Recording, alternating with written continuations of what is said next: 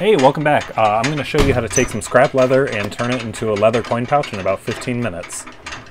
First thing you're going to need is a knife, the sewing pattern, which there'll be a link in the description, some scrap leather, scissors, a split ring, a rivet setting tool, the rivet, a hole punch, a hammer, snap buttons, and the snap button setting tool. So I'm going to play some music for you guys and show you how this goes together. Enjoy!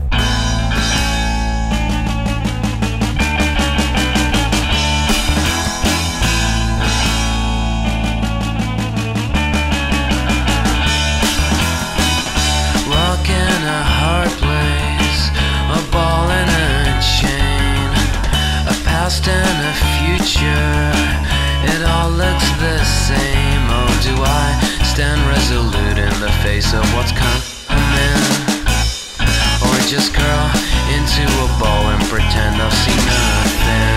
Gotta decide to run or hide, and if so, where will I do that?